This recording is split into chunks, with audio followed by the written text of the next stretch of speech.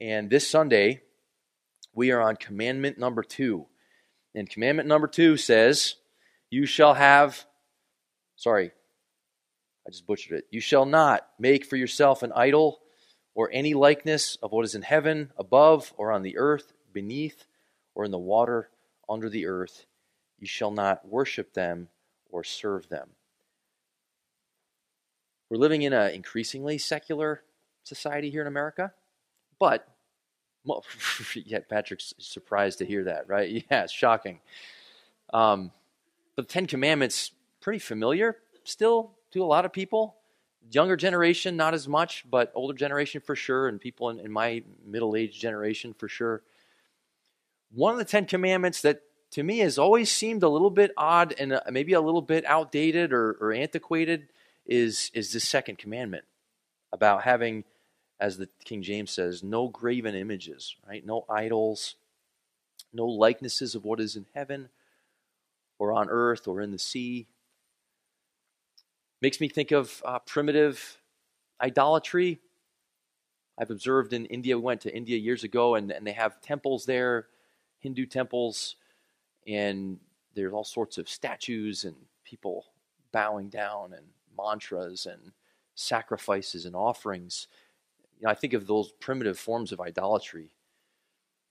But we have our own forms of idolatry today as well. And so this morning what we're going to do is see how this commandment relates to us today, how it relates to us in our culture, and like everything else, see how it points us to Christ and the good news of the gospel, and how good it is that we have a relationship with God through Him. How this too is evidence of God rescuing us. We've been saying, as we've worked through the Ten Commandments, we've been saying we need to rethink these, because I think our tendency is, naturally speaking, to hear the commandments as burdensome, to hear them as God laying down the law on us, and to interpret that as a negative thing. But we've been seeing that this is a positive. This is God graciously pursuing us.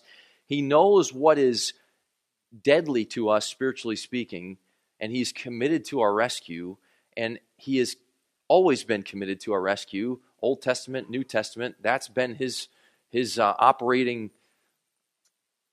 mode since the beginning of creation, is redemption. And so this is part of that. This fits with it. It's not like plan A and then plan B. This is all part of plan A. And it's Him graciously pursuing us, seeking to persuade us that He is good, that He is the source of all life, and these commandments are an expression of not only God's character, but also an expression of His desire for us to live in relationship with Him.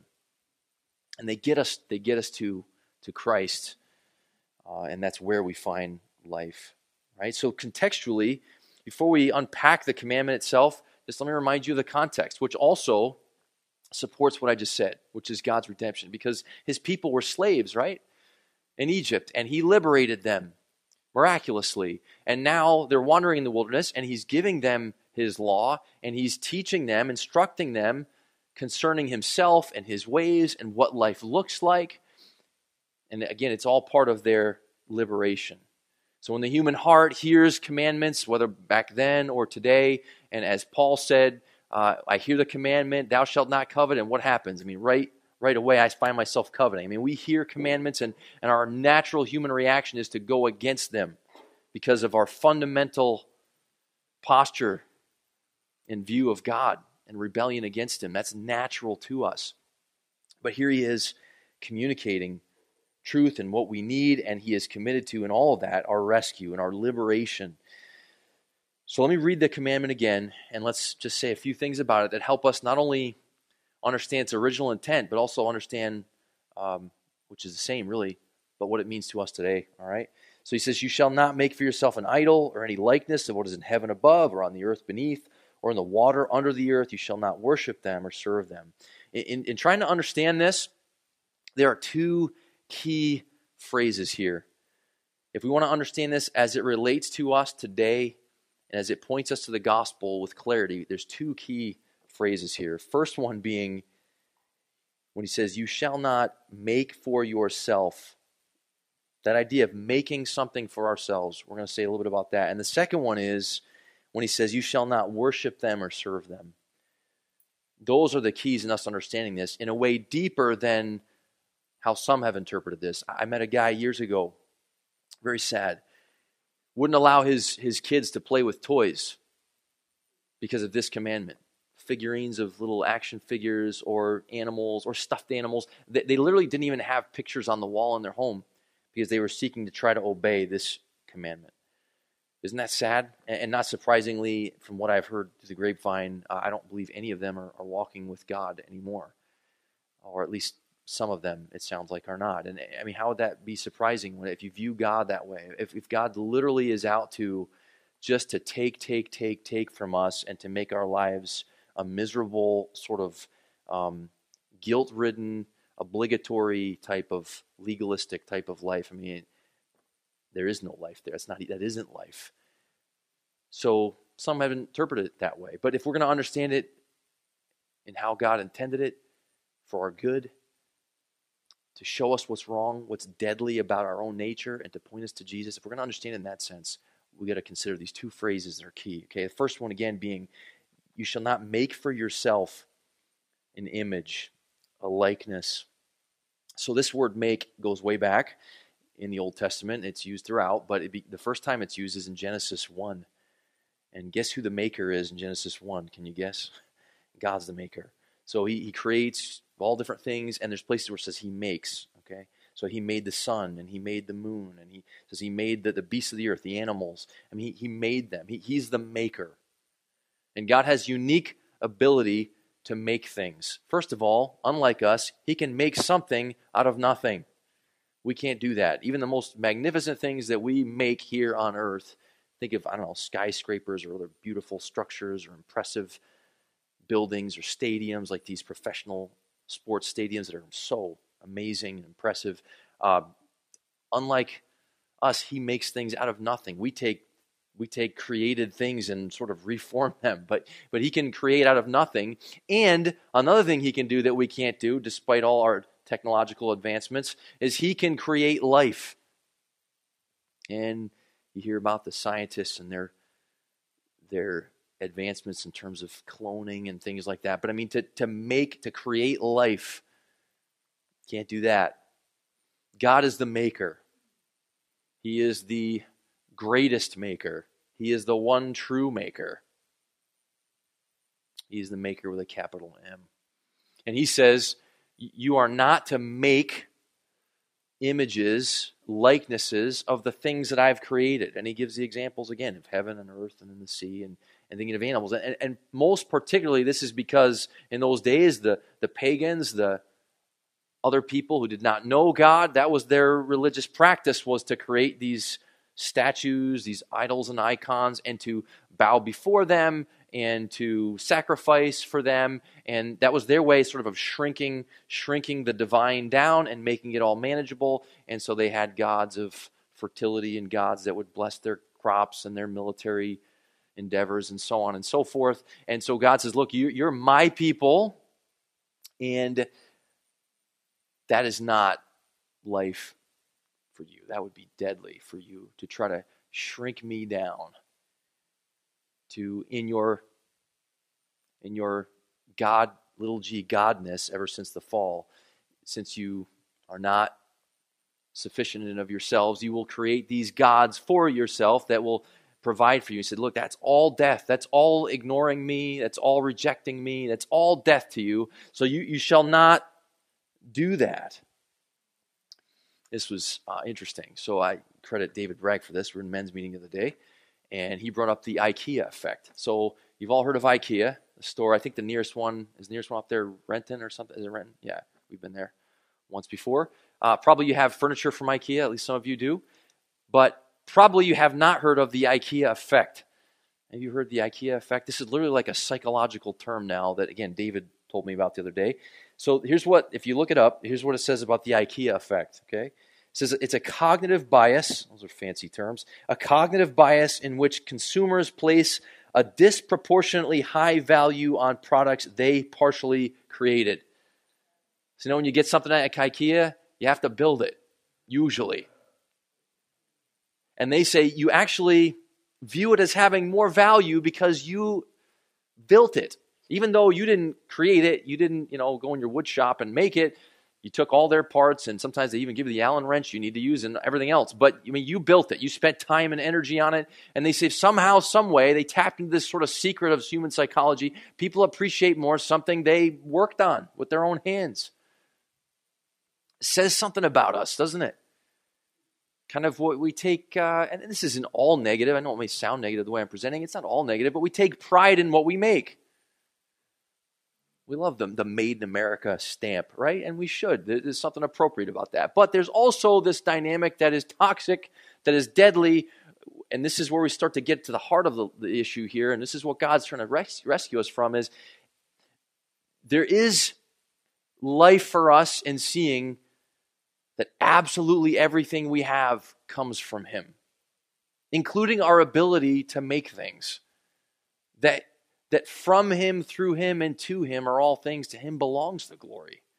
And for us to act like little g gods and to make things for ourselves that we will attribute great value to, that we will make great sacrifices for, that we will worship and serve.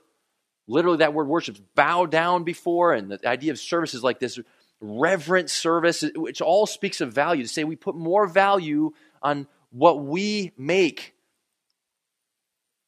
than God Himself.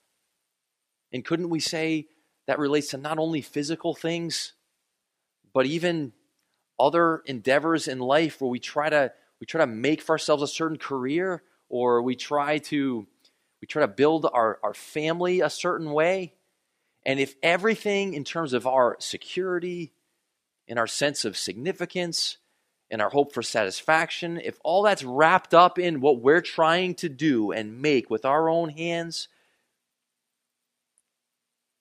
ultimately disappointing, ultimately it fails us, it can only fail us, it will never secure us or satisfy us or give us the true significance that we long for. Those things cannot be found from anything or anyone apart from God. In the Old Testament, you might know several places where God, He sort of makes a mockery of the little g gods that people pick. So they pick these other foreign nations' gods, and they worship them, and they serve them. And He says, but they're like statues. You get this statue, it's got eyes, but it can't see. It's got a mouth, but it can't speak. It's no Savior. And He says, I'm the only Savior. And to His people, He says, look, you have me. He's pleading with them to see His value, His exclusive value, to see that life for them is being in relationship with Him and being humble before Him, and seeing that He is the source of all things, not we ourselves. So He's pleading with them in this sense, and it helps, I think, a little bit to consider it on the level that goes deeper than just, well, it's physical object. I mean, you could clear out all the figurines in your house and all the little replicas of whatever you got, animals and whatever else, and that's not going to do anything for this heart problem. And that wasn't really God's point to begin with. His point was this worship issue, this service issue. So now we kind of move to consider that a little bit more. He says, worship, bow down, serve them.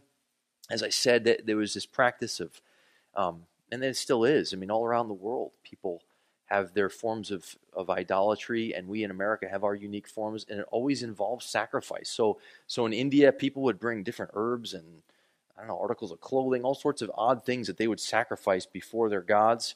And in America, it's not that way, but you can think of how a man, for example, might sacrifice his family for his career, or how a person might sacrifice their health because they value a certain form of pleasure too highly, or a substance of some kind, that they are engaged in substance abuse because they value so much what that does for them, how that is a form of salvation for them. They sacrifice their own health and their own family and their own relationships for it. Do you see how that works? It's still all the same thing. It's still all that worship issue. It's what we attribute the highest value to.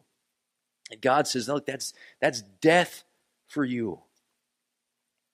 It will never save you, just like the statues. And there's one place in the Old Testament where it says, if they fall over, you got to pick it up. If that statue's going to get anywhere, you got to pick it up and carry it yourself. You have to bear the burden of your God. How is that a God? when all it is a burden to you that can't save you, that has no ability to rescue you. So he keeps kind of arguing the case for his superior value. And when he gives the commandments, it's exactly what he's doing. He's not depriving his people. He's not saying, you can't ever have your kids playing with action figures or having pictures on your walls. He's not saying that. He's saying, look, it is death to you to put yourself and other things in my place. And that is your natural tendency. It has been since the fall. So he pleads with them. And we have to admit that we have our ways of doing it.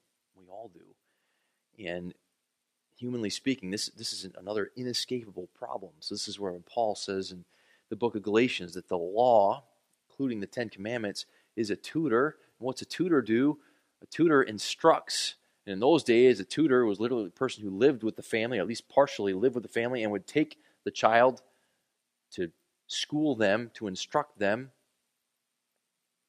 So this is the law's role, is to get us to life, to get us to Christ, to reveal, hey, this is what we do. We have a thousand ways of doing this. This is what we do, and we need rescue. And it's interesting how God rescues us. I mean, catch this, right? Think about how God rescues us. So he has these people who have as their tendency to worship and serve things in the created world more than God himself. And here's how he rescues us. It's not that God is entirely against any manifestation or representation of himself in this world. He's not. He just decides what that's going to be. And so he sends Jesus to live here in human flesh as, the New Testament tells us, as the image of the invisible God. As Hebrews 1 says, he's the exact representation of God's nature. So God says, look, I'm not against you seeing me more clearly. I'm not against you having a representative of mine in the world. I just get to determine who and what that's going to be. And when he fulfills that role, he does so by sending Jesus into this world to live and to die in this life of perfect humanity. And we can't think about that enough. When you talk about evidence for the truthfulness of Scripture, evidence for why Christianity is superior to other religions, I mean, one of the greatest evidences that I know of is this is the one religion which speaks of God humbling himself, coming into this world, living perfectly, experiencing all forms of human temptation, all forms of human suffering, and conquering what we could never conquer. And it ending with him giving himself over to human hatred, giving himself over to our rebellion, to pour out love for us. There's just you can't think of any greater concept of any God. And this is who our God is. And he's just so he says here, it fits perfect. He says, I am a jealous God. He's so jealous for his people. He's like, he is on hot pursuit all the time. And he's seeking to persuade us. Remember back in college, those of us who went to college, you had these argumentative papers and persuasive speeches, and you had to come up with reasoning. Like God just continually persuading us. I'm better, I'm better, I'm better, I'm life to you. It's a trap. All you're going to get is more enslavement when you go down those paths, when you try to make things and people and experiences be for you what I alone can be. It's a trap. I mean, his relentless commitment to us, the hope we have because of that commitment, that even when, we like sheep have gone astray, right? Even when we find ourselves going astray, which we all do and we have different ways of doing it, he is still in pursuit, still in pursuit, still in pursuit. It's who God is. That's what he's up to. And Jesus came, it says in Philippians 2, he came in the likeness of men. So there's a likeness for you. Here's God making himself in likeness of men, all part of this rescue mission. All right, so let me wrap it up with this. I one last thing for you to ponder a bit. The second commandment, if you heard it right, if you're paying attention to what I explained, it should, in a sense, offend you. It should offend you in a way. Because it's God saying to you, it is death for you to make too much of what you make for yourself. It's death for you to see it as coming from you and through you and to you. To see it as being that which can secure you or satisfy you or invest your life with significance. That is all death to you. He's saying that. And he's saying, and I have exclusive right to do that and to be in that place. It's like this. Like, think about, again, He's the creator. He's the maker, right? So he makes everything. He makes it with his power. It says several different ways. From him, through him, and to him are all things. In Colossians, it says everything's been made through Christ and for Christ. So it says in all different ways. But the idea is he makes these things and they all reflect his glory. They all sort of reflect back his glory. They all find their true value in the fact that they were made by him, not in and of themselves, but in the fact that they were made by him. This is just a side note. There's a great Seinfeld bit he does about how much stuff that we see advertised in commercials is just junk. And he's like, the best time is that between seeing the commercial and actually getting the thing, because once you get it, you're pretty quickly disappointed by it. Like, the best moment is in between, before you've even gotten it. It's not all that great anyway. But here's God who says, look, I've made everything in this world. It all came from me. And life for you is to see it that way. And you don't see it that way. And so I sent Jesus to view it that way in your place, and to treat everything, including material things, in the proper way, in the appropriate, righteous way, and then to impart to you life anyway, even though you don't deserve it, even though you would forfeit it and exchange God for other things. I'm giving you life anyway through Christ. So he says, look, I have the sole right, exclusive right to make things in that sense that I ultimately get the credit for, and when that happens, that's life to you. And here's why that should offend you a bit. Because in your humanness, he's communicating you don't have that right to make things, to attribute value to them, to take the credit for them. He says that's death for you. In a way, he's like saying, look, I can do something you can't. Which gets us right back again to the essence of the gospel, which is God saying, look, your tendency is, and there's another way of looking at it, to try to shrink me down. This is what humans do. Remember, it's coming later. The Israelites in the wilderness, not long after getting the law from Moses, including the one we just talked about, remember what they craft for themselves? What did they craft for themselves? The golden calf.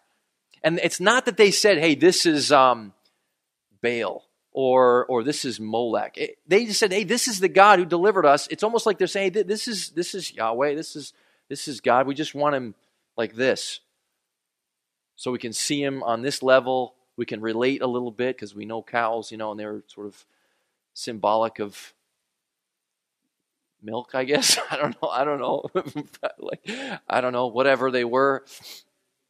But they shrinking God down, right? So through the commandments for our good, you know what God's doing?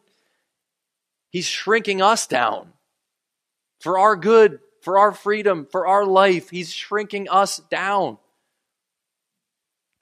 And then he comes and meets us there through Christ, who says, I'm the great physician who came for the sick, who can realize it, who can realize their problem is their God complex, and I'm here to rescue them, who are enslaved to all the objects of worship that they serve incessantly and get themselves into all sorts of trouble, all sorts of addictions, all sorts of problems plaguing them because of their having to make for themselves little gods to manage and manipulate and to get what they want. I'm coming down there to rescue them from themselves. So he puts us in our place. You see that? He puts us in our place. And that's what every one of these commands does. That's what the whole Bible does. And the good news of the gospel, which is a thread from beginning to end, is that God, he loves us. And He desires to redeem us and make us his own, and to grant us the satisfaction and the security and the significance that we will never find anywhere else. It is a gift of grace in relationship with him, not as a result of works, not as a result of us saying, okay, I'm going to conquer the second commandment, at least I'll keep that one. I just make sure I don't have any images, or I mean, it's all meant to be humanly impossible, so that we would cry out, who will rescue me from the body of this death, with Paul. He says, thanks be to God that Christ Jesus is the rescuer, right? There's no condemnation in him. That's where Paul goes with it. So another commandment that is universally, timelessly applicable, and points us to the gospel, points us to Christ, the image of the invisible God, the exact representation of his nature, so that we can see him clearly and know him and live in him. All right, let's pray. God, thank you for your word. Thank you for its clarity. Thank you for the commandments and how they represent your pursuit of us and your endeavor to persuade us concerning the truth, that we live only in you, not by what we make with our own hands. There's a great gift that you've given us to work and to make things and take pleasure in what we make. But there are so many ways in which that enslaves us as well. And so help us to see that. Help us to see how we do it. Help us to see the root of it, that heart issue, that worship issue. And help us to look to you for the freedom granted to us in Christ, who is our life. So thank you again for the time we've had thinking through this a bit. And we commit ourselves to you, and the next few minutes of discussion to you, and the week ahead to you. In Christ's name.